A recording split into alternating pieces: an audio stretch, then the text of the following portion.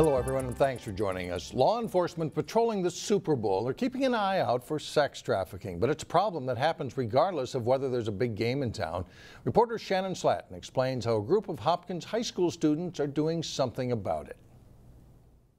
I'm Jessica Melnik, the founder and president of Girls United, and it was started in 2014, and it stemmed out of a conversation that we had in our 7th grade life science class. When Hopkins High School junior Jessica Melnik took the microphone at the state capitol this week, she spoke with a wisdom beyond her years, which will hopefully start the conversation and open many doors towards preventing sex trafficking. Jessica leads a group of students at Hopkins High called Girls United Minnesota, and together they put on programs to empower younger female students with positive messages about body image or learning math and science.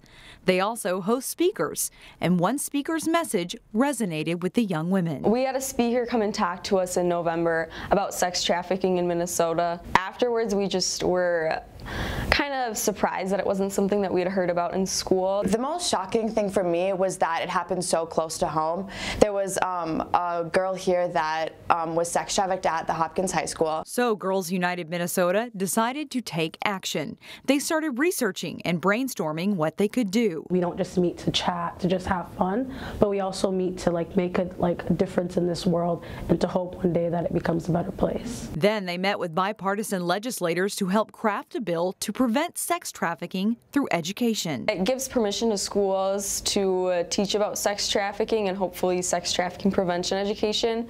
And our goal would be to educate students before they get into the life. This is a spectacular story, and we want to make sure that we recognize that as legislators, we have a lot of great ideas. We all think we do at times, but this is something that came from them.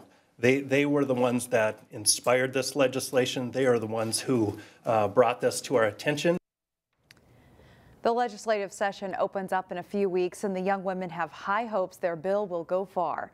In the meantime, they will host an informative workshop on sex trafficking at the Eisenhower Community Center on Thursday, February 15th, starting at 6:30 p.m.